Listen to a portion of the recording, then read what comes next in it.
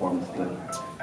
I think everybody did a really solid job today. I mean, we had a lot of young guys. This is their first time being in Hard Rock, really getting experience, a little bit of adversity from just, the fans having extra eyes on them. And I think we did pretty well with them. We had a lot of guys making plays. We had Gilbert.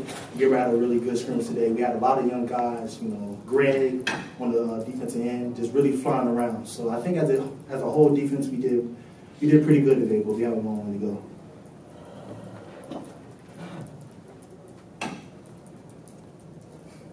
What was kind of your message to those guys before the game? Because you were in their shoes, and now, being one of the elder statesmen, you can kind of give them that knowledge of what to expect, what's going to be happening, what's going to be going on. The only thing I told them was to just do what got them here. They wouldn't be at Miami if they couldn't ball, so I just told them to go out there and play your game. That's the only thing you have to focus on. Don't focus on the crowd, don't focus on, your mom and your dad up there. Just focus on being the best player you can be today. And I think they really did that. Shaq, for you guys, obviously, you're defenders. You like the contact. What is it like to have to pull up and just listen to the whistle and things like that? I know, especially for some of those young guys that want to compete.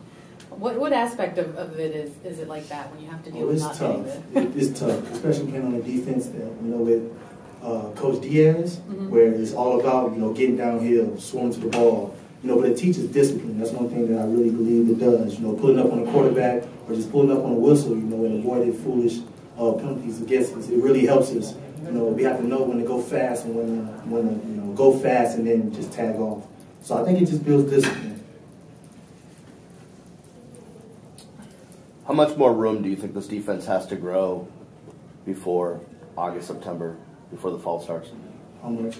I think we have a lot of growing to do. We got a lot of shoes to fill. We got a lot of guys that still aren't here yet that have to get used to the playbook and used to collegiate football and the competition that comes with it.